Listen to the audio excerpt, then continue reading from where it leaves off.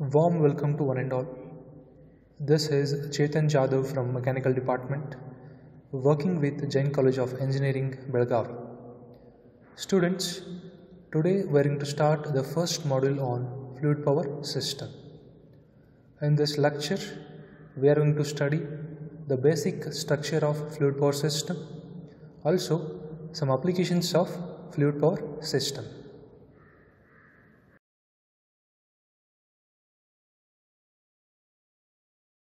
Students, before we start the first module, let me go through the syllabus of fluid power system. In first module, that is Introduction to Fluid Power System, we will study the basic structure of fluid power system, applications of fluid power system, Pascal's law, applications of Pascal's law, different fluid properties, additives, mechanical seals and filters, etc. In second module, that is pumps and actuators, we are going to study the working principle of pumps and actuators, types of pumps, types of actuators, and some numericals on pumps and actuators. In the third module, that is components and hydraulic circuit design, we are going to study different components of fluid power system, that is direction control valve, flow control valve, pressure control valve. Then with the help of these components, we are going to build some simple hydraulic circuits. In module 4, that is pneumatic power system, in this module we will study basic structure of pneumatic power system, the working of filter, regulator, lubricator and its symbols. In module 5, that is pneumatic control circuits, in this module we are going to study different methods of actuating pneumatic power system, then speed control of cylinders, that is supply air throttling and exhaust air throttling. Then we will study some signal processing elements like OR gate, AND gate, NOT gate. Finally, with the help of these signal processing elements, we are going to build some simple pneumatic circuits.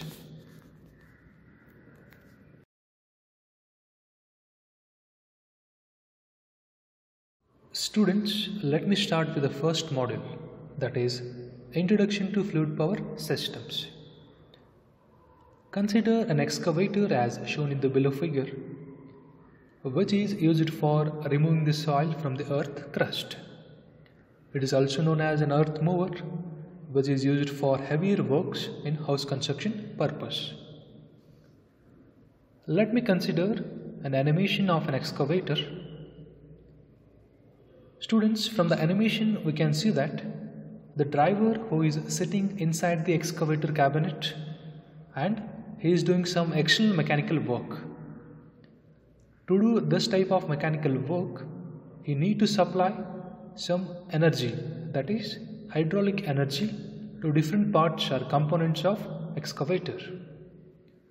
That is, with the help of an excavator, he should be able to generate, control and transfer the hydraulic energy from one point of the excavator to other points, so that he can do some useful work. Hence, we can define fluid power system as it is the technology to generate, control and transfer the power from one point to another point using a fluid as an intermediate medium by taking the help of cylinder, piston, pump, direction control valves and flow control valves, also pressure control valves.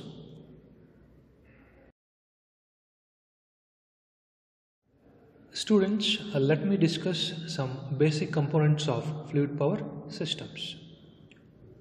There are 7 basic components of fluid power system. First one is tank. As shown in the below figure, tank is used for storing the hydraulic oil. Hence, it is also called as reservoir. Second one is pump. It is used to pump the hydraulic oil from the reservoir to the cylinder. It means the function of pump is to circulate the hydraulic oil from one point to other points of fluid power system. Third one is motor. Motor is used for driving the pump so that we will get required fluid pressure. Fourth one is pressure control valve, which is also called as pressure regulator, which is used to control the fluid pressure required for the fluid power system. Fifth one is direction control valve. The function of direction control valve is to control the direction of fluid flow, whether we want the fluid flow in clockwise direction or in counterclockwise directions. Sixth one is piston cylinder arrangement. It is also called as an actuator, which converts pressure energy of hydraulic oil into mechanical force. Seventh one is pipes or hoses. It is used to carry the hydraulic oil from one location of fluid power system to other location.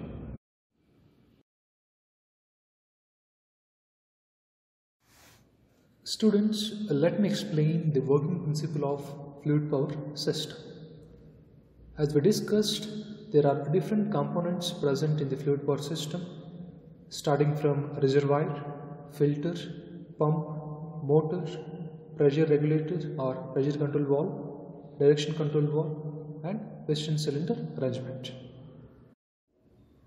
As we switch on the electric motor, the pump will start rotating, due to which suction pressure will be created at the entry of pump.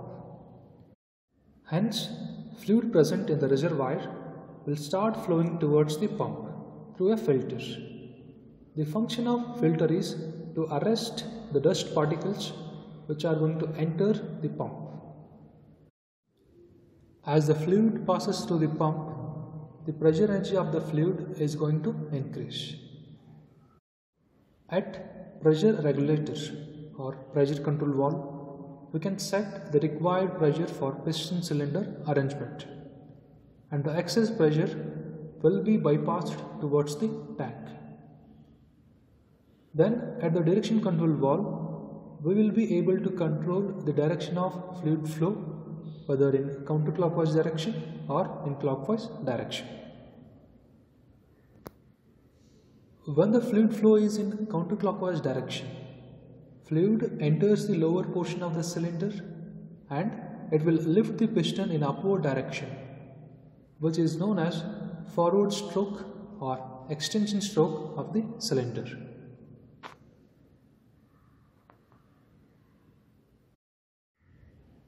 When the fluid flow is in clockwise direction, fluid enters the upper portion of the cylinder and it will push the piston in downward direction, which is known as return stroke of the cylinder. Hence, by using a fluid power system, we can convert hydraulic energy into useful mechanical work. This is how a fluid power system works.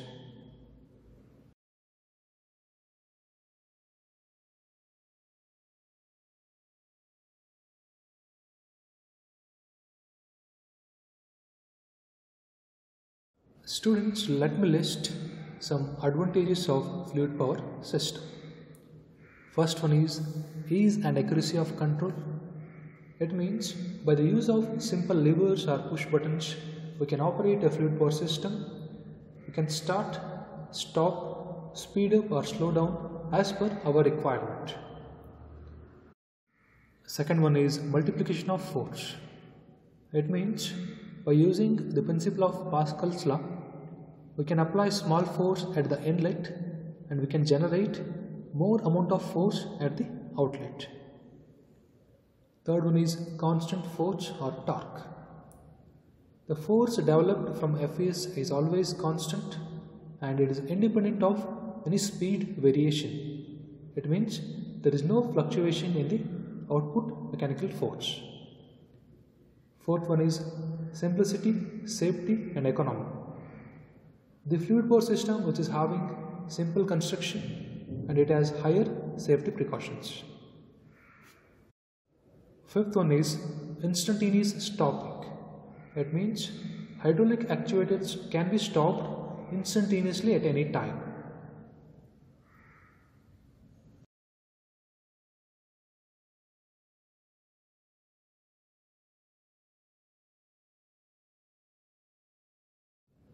Let me discuss some disadvantages of fluid power system. Since we are using the working medium as liquid, that is hydraulic oil, there is a chances of internal leakages or external leakages, which is a major problem in fluid power system.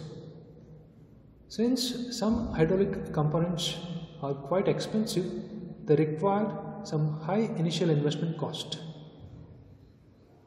Sometimes contamination present in the hydraulic oil leads to corrosion of hydraulic components. Since hydraulic components should be machined or manufactured to highest accuracy, there is a requirement of better machine tools.